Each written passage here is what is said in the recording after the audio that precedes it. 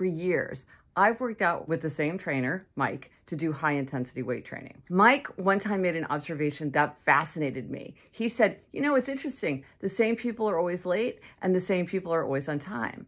And I said, well, what do you mean? He said, well, sometimes people are consistently late. But the fact is, you know, I have appointments lined up throughout the day. And when I say to these people, you know, it's a problem when you're consistently late, and the people always respond, oh, no, I'm always on time. I'm only late if something comes up, some circumstances comes up that means that I get held up. And I said, well, that sounds reasonable. He said, yeah, it sounds reasonable, except that under the same circumstances, some people are consistently on time. They're dealing with the weather, they're dealing with traffic, and yet they're on time. That suggests that it's not something that is purely governed by circumstance, but that the people involved are figuring out a way to manage it.